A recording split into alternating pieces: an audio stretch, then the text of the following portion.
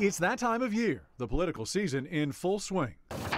Some up for election, some not. So who do you want to do something, anything? Out of all these politicians, which one would you give $5 million to if they just blank? I would choose Brewer, and I would actually make her go into some of the Hispanic communities to actually see what we have to deal with. And I would give $5 million to Mitt Romney to drop out of the presidential election. I would probably ask Barack Obama to go away and not be the president anymore.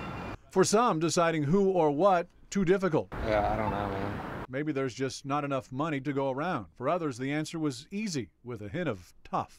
It would be Joe Arpaio, and I'd ask him, what is he doing with our money and what's happening to our tax dollars? Stay in his jail and eat what they eat and go through medical like they do. Someone had something to say about every one of these politicians, from the sheriff to the president to our governor.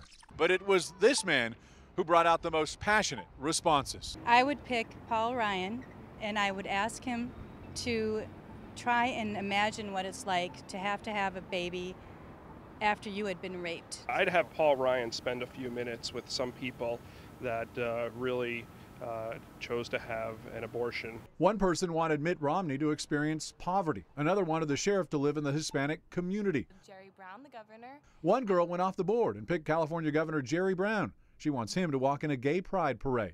Now ask yourself this question. You won't get a penny, but are you going to vote in 2 weeks?